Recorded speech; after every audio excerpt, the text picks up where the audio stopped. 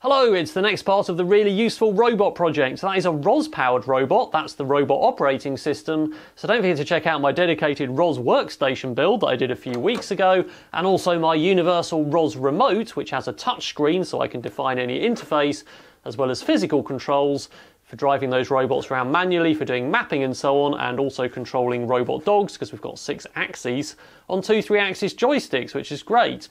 Now, the really useful robot is controlled by ROS. It already does mapping and navigation using a LiDAR and the ROS navigation stack, and I've published all the CAD and code for that robot. It's entirely open source, and all of that's on GitHub, and you can find the link in the description to this video. Now, I fitted a utility stick to that robot, and the aim in the future is to have robot arms attached to that and other sensors. So today we're going to make a motorized linear section that slides up and down that stick, and that's going to have an Intel Realsense camera fitted, which we'll look at later in this video, as well as a small screen.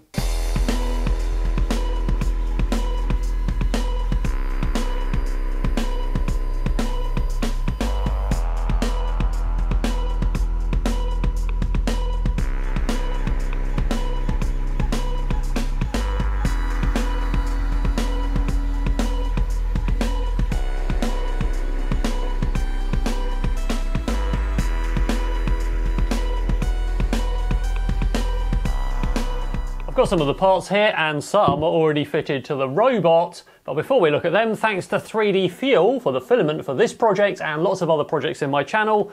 So check out my channel for more 3D printing projects, and check out 3dfuel.com. At the bottom of my utility stick, I've got this worm gear motor, and there's an HTD belt going around a 3D printed pulley here. And this motor is a Gimson Robotics GRWM2 24 volt motor. It's a worm gear driven gearbox with a 12mm output shaft, with a flat on it there, so really easy to fit that pulley on. And on the back is an encoder, which means we can position it accurately. So that's looking okay. I've got a plate on the back and the front of that motor to hold it nice and securely, and that belt runs all the way to the top. At the top of the stick is a smooth idler, which is that blue piece that's 3D printed. There's a piece of 8mm studding glued into there, and then in each block either side I've got an 8mm internal diameter bearing, basically a skate bearing, so that runs nice and smoothly. I've kept the motor at the bottom so we keep as much mass at the bottom as it is. This whole thing is going to get quite top heavy, and I don't know how that's going to work out just yet, unlike some CNC machines where there's an open length piece of belt that's stretched all the way across the carriage and the motor moves around with that belt wrapped around its pulley. So we're keeping the metal motor here right at the bottom, and of course as we run that motor, one side of the belt goes up and one goes down, and that means we can attach something on this V-slot extrusion with V wheels to make a linear carriage just attached to one side of that belt, and that'll make our linear section. And that's what I've got just here, which is a box with a back and a front, and some grooves and some V wheels in here which will align with those V slots and run up and down just like a linear carriage. So these pieces fit either side, and we'll just align those with those grooves there. So the back and the front go on, and that makes one piece that goes up and down. And what I've done on this side is made sure there's some screw holes, I don't know if you can just see them there, which will allow me to couple that belt onto here. So as the belt goes up and down, this will go up and down as well. I've screwed the front panel on. It's not attached to the belt yet, but we can see that that runs really well with those V wheels in their slots. I've made a clamp for the belt that screws on, so that's got lots of teeth on, which will grip the entire length of this on that belt, and a little spacer because the belt doesn't quite touch the existing piece of plastic. I've fitted that clamp just in there, so this is attached to the belt now. So we've only got one thing to do before we can put the front on, and that's work out how cables are going to go to this as it moves. Yep, we're going to use one of these cable chain things, which allows us to route the cables in, attach one end at the bottom, and then neatly constrain those cables as the carriage goes up and down. And you get these on CNC machines and 3D printers. I fitted the cable chain, and that's fitted to the inside of the front plate on the piece that moves and to the stick at the bottom. So let's put some power on that. I've just got a battery for now because there's no control system. And we should see as we wind that up, and this unwinds nicely. There's a couple of cables on here at the moment we'll talk about later. So that seems to work quite well. You can see the chain has unwound up the stick and going back down. We need to do some cable management at the bottom, but for now the mechanism works really well. And we can keep those cables nice and neat without sort of like loads of trailing cables everywhere. Mounted on the moving part is going to be a number of things. We're going to have a robot arm eventually that can manipulate objects, but what we're going to do in this video is add an Intel Realsense camera that can sense depth as well as be used for a normal webcam for the Jetson Inference deep learning model so we can do vision recognition. And we're also going to put a little screen on. I've got a 5-inch touch screen here. And that means that we can actually see what the view is in the camera, because when I did my open dog hand gesture video, it's really hard to align your hand gestures with the camera view because you can't see what it is. So let's have a look at some head designs. This is head candidate 1, and of course all of these heads have a hole in the top so that the stick can go through there as it slides down. So this one had a camera in the front and the screen in the front as well. It's a bit angular though. I thought it looked a bit Star Wars, but also it doesn't really match the aesthetic of the round base. So I moved on to do another design. And this is head number 2, so I decided that it would be quite good if all the things were modular and they bolted onto this carriage we've already made, so that we could just attach things where we wanted, and the arm has space to attach at the bottom, and we've got kind of the screen there and the camera on stalks attached to these sort of hubs which don't go anywhere until we've built the arm. I wasn't really sure about the look of it altogether though. It looks a bit broken up, so I thought we'd have something a bit more coherent, but I did quite like these stalks that have the kind of eye attached. So I moved on to design 3, which is round to match the aesthetic of the base, and of course this one still has a hole in its head so it can move all the way down. It's got the stalks to attach the camera, and I've just got the screen on the front there. We've also got some ears which we'll talk about in a minute.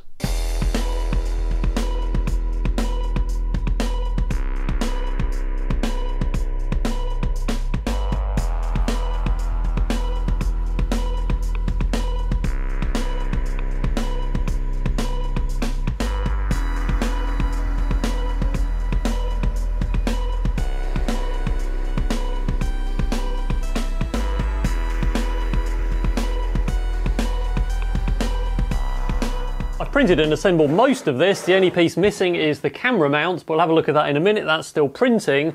So for now, I'm going to get this mounted on the robot and we'll have a look at it in some more detail. So that screws to the existing chassis through the holes where the monitor mounts eventually, and also on the side here where these ears are going to mount. So for now, I've just got these covers, but eventually we might have actual ears for binaural hearing or some other feature. There's quite a lot of space in here as well for electronics, so it's quite good to make that accessible, and that's what those covers are for. Right, let's stick that screen in, and I've got it right here. It's a 5-inch HDMI display, 800 by 480 pixels, XPT2046 touch controller Rev 3. I've had this in my spares box for ages. It was originally part of Project Ultron, for anyone who remembers that project. It's got HDMI and USB power and an SPI touchscreen interface. We're probably just not going to use the touchscreen and just use it as a display. And to wire that in, I've used 2 right-angle HDMI adapters so we can route the cable up the other way, and we've also got a USB micro right-angle cable, and the ends of those are going to route back round to the back where the cables come up through that cable chain. So the cables all route through, they route through the sides here, and then they all pop out the back. So we've got the 2 cables around to the bottom, and we've got our HDMI and USB power for the screen. Now the camera's going to be the same, that's going to be fitted here, and the cables will run down these sides, and then they can run straight out of here to the back. So we're going to fit the camera. This is an Intel Realsense 435i depth camera, so it's a bit like a Kinect but much smaller, better, and also the I stands for inertial measurement unit, so this one's got an IMU in, and we can get the data as we move it around. We'll do a demo in a minute, but let's get that mounted in the robot. That camera's fitted into this barrel, and the camera's held in with a normal 6mm camera mount, and I've got these blue bezels on the end which fit in here, so this can rotate around.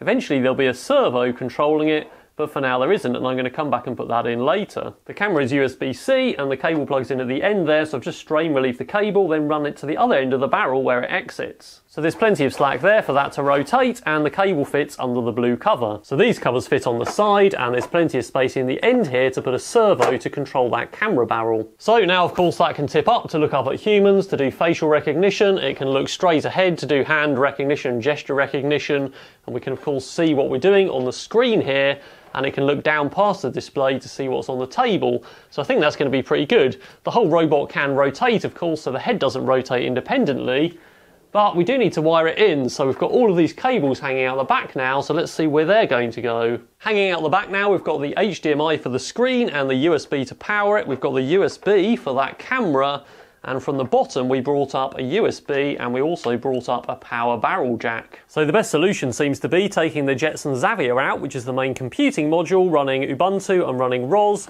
and basically go and extend the USB cable up. So I've got that USB cable, here's the other end. We're going to put a USB hub in here now, so we can plug in the two USBs that go to the Teensy and the LiDAR, and then we're going to just run up the power with a power extension.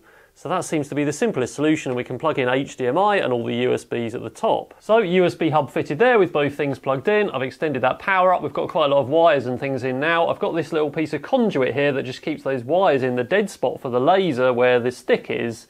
So there's also a massive space here now. We could put some more mass in or more batteries if it turns out to be too top heavy, but we'll see how that goes in a minute. There's my Xavier sat in its little pocket looking nice and happy, all powered up with all of those things plugged into the back. Eventually we'll make a cover for this, but there's more of the robot to build, where the robot arm fits and everything.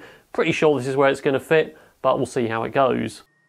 I thought I should give it a go and test if it's too top heavy to drive properly. Now I've got most of the load on the top for this video, but it seems okay. I'm using the new ROS remote there, which you can check out. So I'm just sending command velocity messages, and it's all ROS controlled. But even if I stop quite suddenly, it seems fine. It doesn't tip over forward or do anything weird. And remember, the solid caster is on the front. The back one is sprung with a suspension arm. So with hindsight, maybe I should have made the base differently, so the drive wheels are at the back and it has two casters at the front and it's more of a square shape.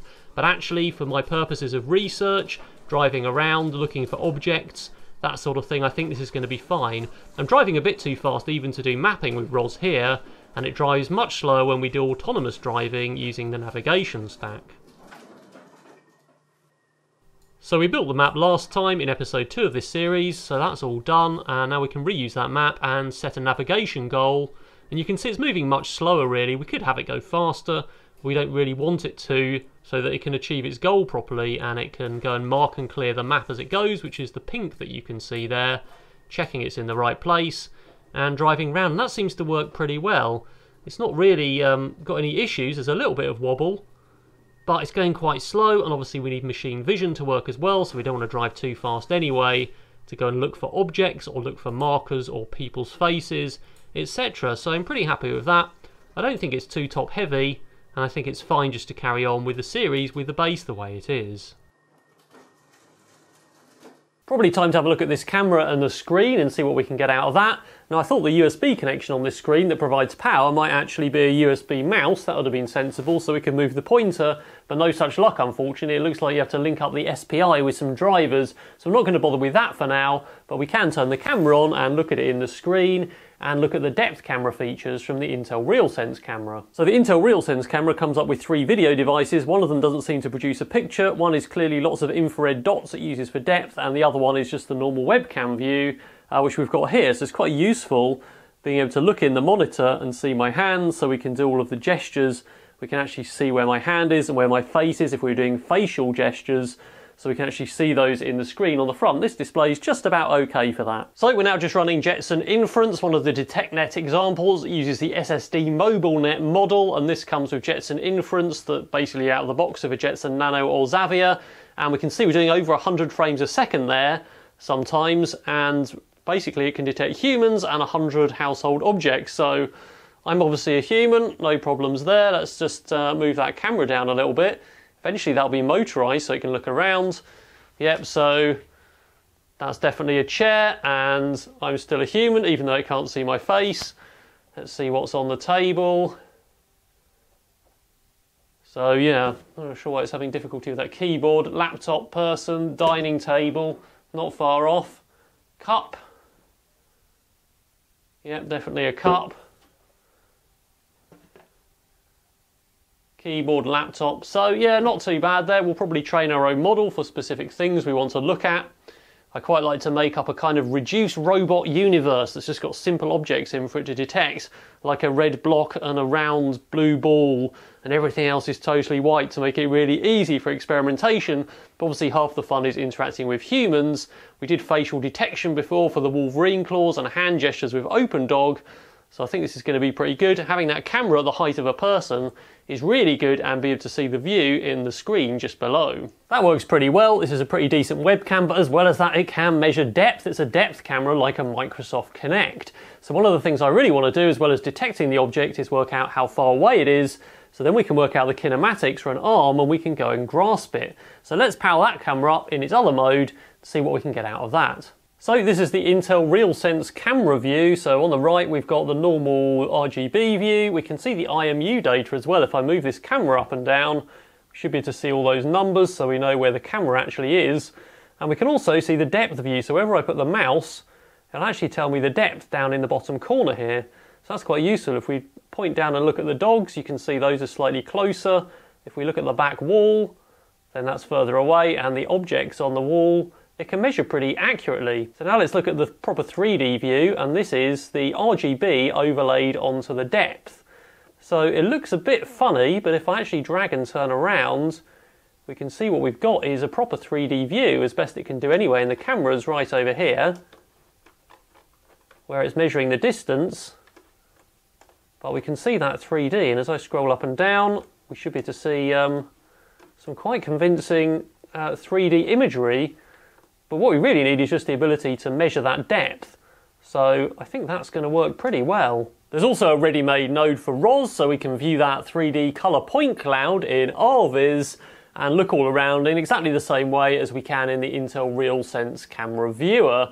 So that means we can do multiple things in ROS, including 3D mapping and navigation with the right mapping system.